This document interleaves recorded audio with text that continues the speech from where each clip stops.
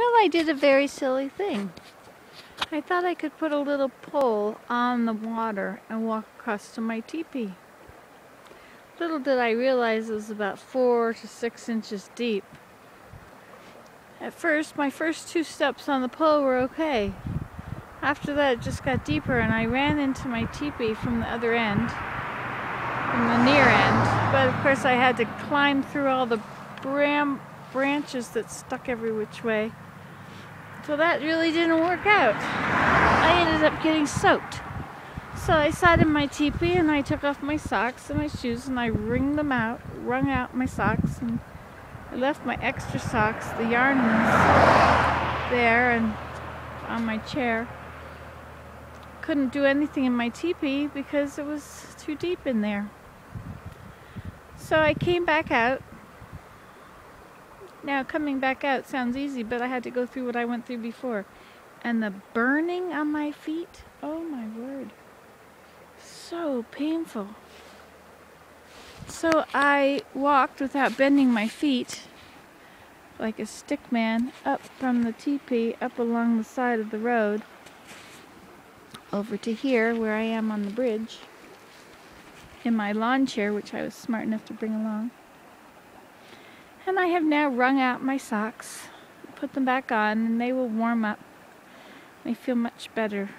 If I had bare feet, that would be bad because it would be cold air blowing on them.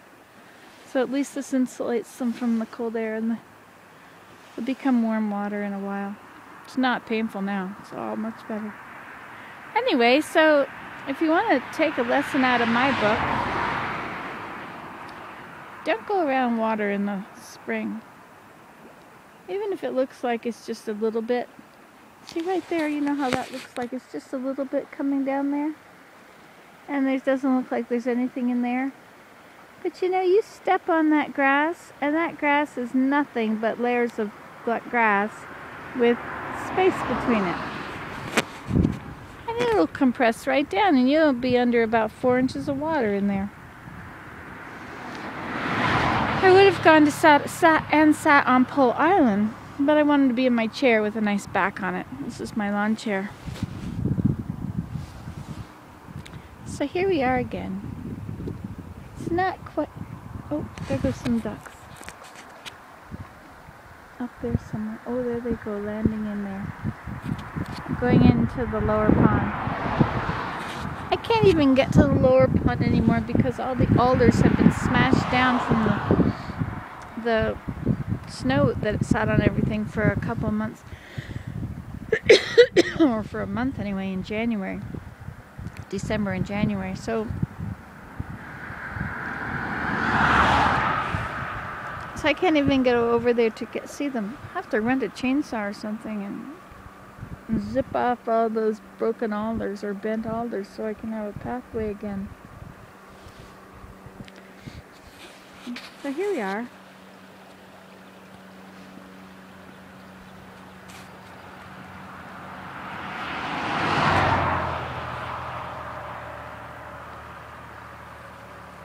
It's 9 o'clock in the morning, so there's quite a bit of traffic.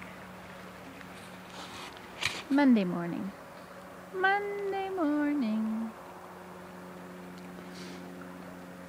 More traffic early, but then all the people that need to go buy groceries. The traffic goes that way in the morning, and that way at the end of the morning, and that way at the beginning of the afternoon, and that way at the end of the afternoon.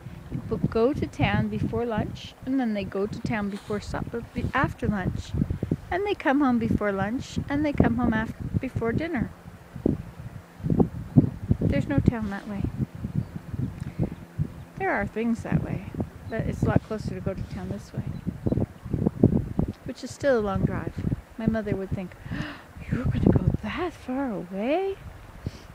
She thinks that a mile or 2 miles. Well, there's certain intersections. If you have to go through those intersections, she thinks that it's way far away. Oh well.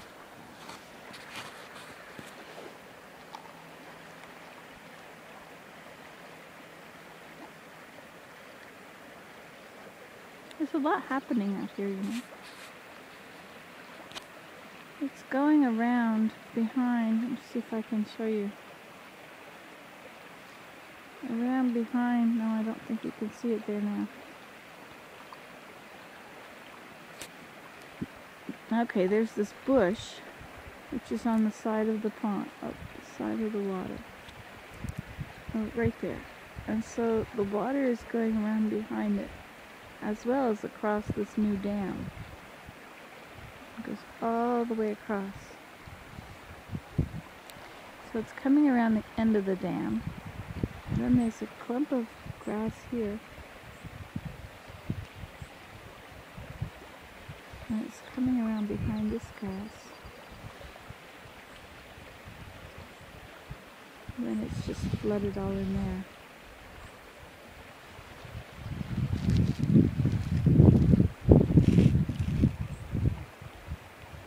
And there's chickadees over here.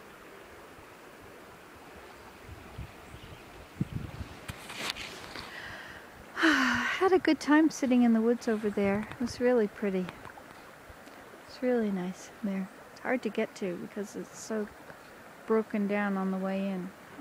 It's very nice. And it was interesting, the little tiny balsam trees that were a foot tall that were growing out of little elevations.